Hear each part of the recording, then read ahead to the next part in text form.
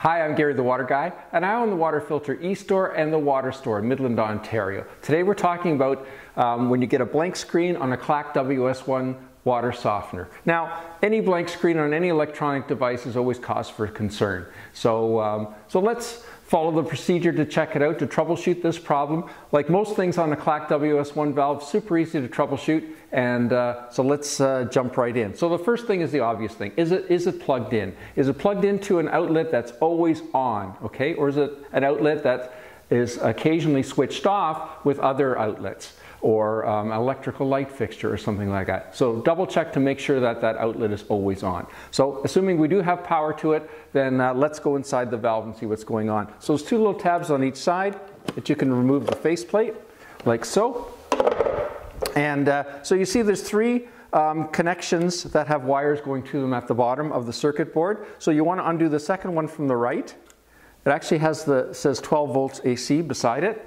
And then what you want to do is get just a basic electrical voltage tester like this one here.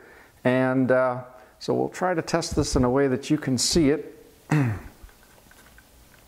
on camera while we're doing this.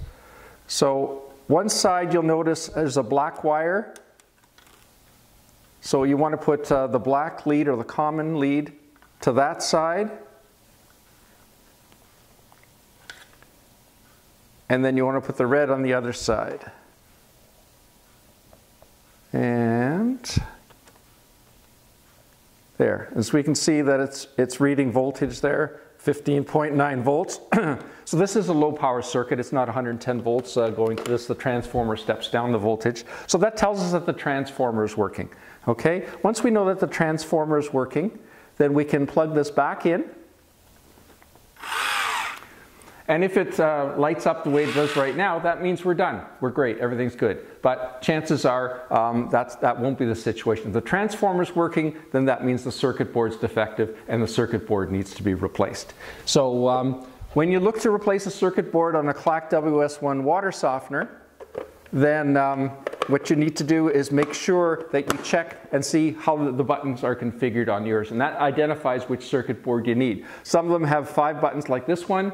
That are 3 at the top row and 2 in the second row. Some of them are 5 across. Some of them are 4 buttons. Some of them are 3 buttons. So you need to check that out and make sure you order the right one for your water softener. So this flashing here just tells you that the time needs to be reset. And now, to make sure this never happens again, you need a surge suppressor. You need to plug this electronic device into a surge suppressor like this one here. This is a very inexpensive one. Make sure it's not just a power bar. Make sure it actually says surge suppressor. Because what causes this, the problem with the circuit board or the transformer is power surges. And what that can do is it can ruin the circuit board and or the transformer. So this applies for any Clack WS1 valve, be it a water softener, be it an iron filter, tannin filter, whatever, they're all the same. And that's it. If you like what you saw today, please click the subscribe button. That way you'll be notified about all the new videos. They become available on our channel. And if you want some more info, go to our website, either thewaterstoremidland.com or thewaterfiltereStore.com. And again, I'm Gary the Water Guy from the Water Store in Midland, Ontario. Thanks for watching.